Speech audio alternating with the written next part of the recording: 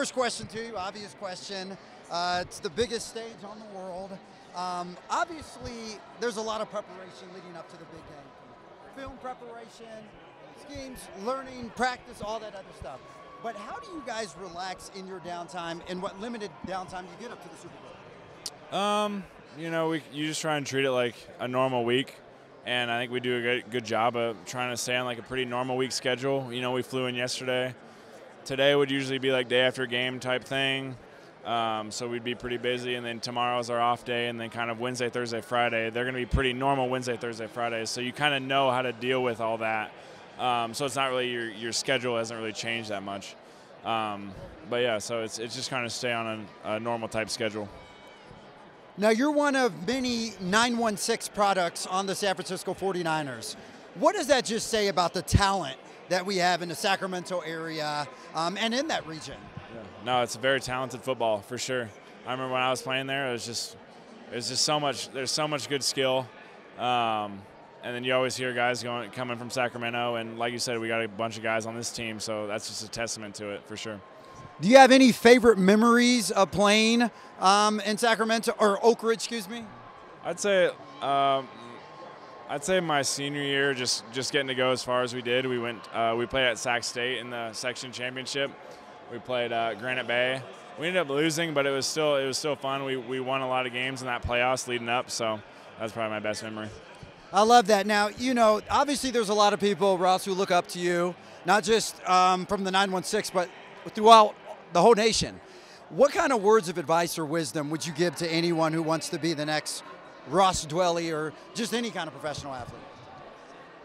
I'd say that the path to being a professional athlete is not a linear path. I'd say it's very, it can go very windy sometimes. So just kind of stick to what you're doing and just sort of trust in yourself, and really you got to be your biggest fan. I'm looking at these blue men right here. These guys are creeping me out. Yeah, they actually took my mic earlier, and they were doing something with my microphone. Oh, my gosh.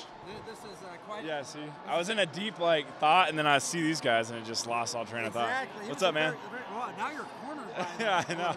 You got quite a bit of them right here. Do you think you could take both of them on a football field if they were trying to, block you off the line? Definitely. Seriously? Yeah, definitely could take you guys, for sure. Now, let me ask you this. There's typically 3 of them. Obviously, here comes the other one right here, and he looks like he's getting ready. Oh, yeah. You are cornered by blue men right now. I am. I mean, trying to stay cool. What's more intimidating, having these guys around you or a defensive line of the Chiefs? It's pretty damn close, I'm not going to lie. They're really invading your space right Yeah, now. They are. I guess with that being, okay. Oh, okay, okay. Yeah. Do you have a question to ask? No, he doesn't. He's not asking any questions, I don't think. My job right now. Here we go. Absolutely. Oh, you're giving it back to me now. Okay, perfect. Well, yeah, that was great getting video bombed by the blue man. Good to meet you guys. Good to meet you guys. Yeah, appreciate it. Anyway, you were giving a really good answer on advice you would give to people. But that was a heck of a distraction there. Yeah, that was funny. That was funny. That was hilarious. You cannot ask for Can't script that now. Yeah, clearly. But what was I talking about? Not a linear path. Yeah.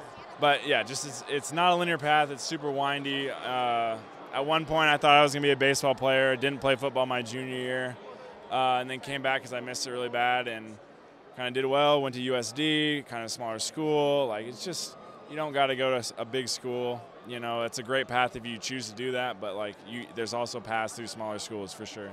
And just be your biggest fan, I'd say. I love that. Now, my last question for you.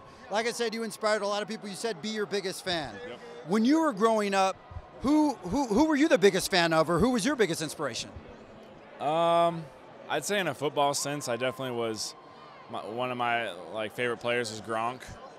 I think Gronk was just he was just the best tight end doing it at that time. He was just the guy. Guys would just bounce off him. He'd be making unreal catches. And he was just having fun doing it. You can't beat that. So yeah, I'd definitely say Gronk was my biggest. I was the biggest fan of Gronk for sure. You like his touchdown spike or any of his dances or anything that he does?